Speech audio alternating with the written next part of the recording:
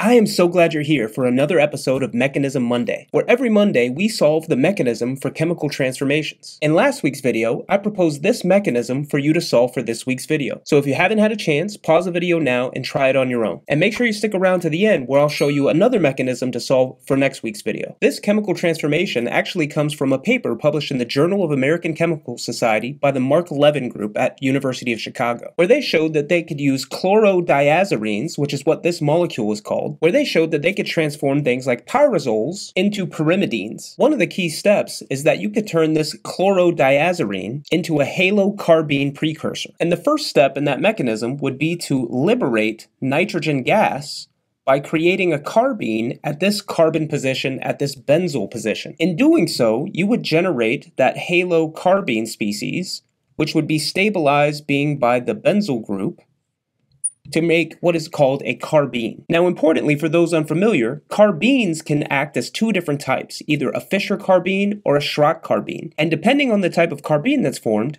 these carbenes can either act as an electrophile or a nucleophile. In this case, in fact, it's acting as an electrophile, meaning that the nucleophilic nitrogen with this lone pair will come and attack that carbon position. And this may seem counterintuitive because you likely have only seen the existence of two electrons existing as a lone pair of electrons. However, carbenes are much different compounds. From here, this generates a new carbon to nitrogen bond at that position that is going to leave behind both a negatively charged species and a positively charged species on this molecule. So this nitrogen will become positively charged because now it has four different bonds going to it, because remember that double bond is still there. And now this carbon species is going to be negatively charged because those two electrons are still present at that position. So therefore, this would be the intermediate formed after the first step. From here, the electrons can move about the system, causing an rearrangement to occur. So the pi electrons are first going to go between the carbon-nitrogen bond,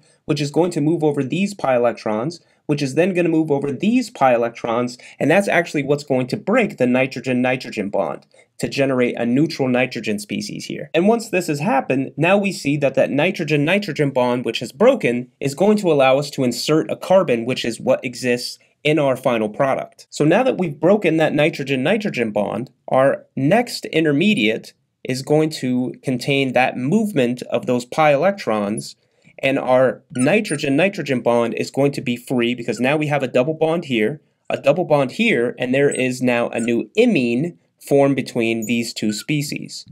So now we have this as our intermediate. Now, importantly, imines are electrophilic at the carbon position due to the electronegativity difference between carbon and nitrogen. This means that this lone pair of electrons can actually attack at that carbon position, moving these pi electrons up to the nitrogen species. And this is how we reform the six-member ring, where now there's a nitrogen to nitrogen, just like we've drawn in our arrows here. Now, importantly, these pi electrons which traveled up to nitrogen can come back down to reform the imine, and in doing so, that's going to be effectively an addition-elimination reaction where the chloride is going to leave as a good leaving group. So once those pi electrons come back down, that kicks off the chloride as a good leaving group, which is going to be important because we need that counter ion of the chloride negatively charged anion to balance out what is going to now be a positively charged nitrogen. Now we can draw our final intermediate, which is going to be most of the way to our final product. So we have our six-membered ring, which has now been formed because we have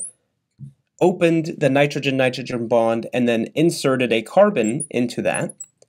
And we still have our positively charged nitrogen, but now we have that chloride anion to balance that out. And that is going to allow us to generate what ultimately becomes our final product following the loss of HCl. So after HCl is liberated and we get a tautomerization, we end up generating our final product. And again, if you're interested in seeing some of the DFT or density functional theory calculations that they did to support this mechanism, then I would encourage you to check out the publication by the Levin group in JACS, or Journal of American Chemical Society, which was published in 2022. So this is very new chemistry. So how'd you do? I'd love to hear what you came up with as a comment down below after you like this video. For next week, I'd like you to solve this chemical transformation and see if you can come up with the mechanism. And make sure you're subscribed to the channel so that you don't miss out on the solution on next Monday's video.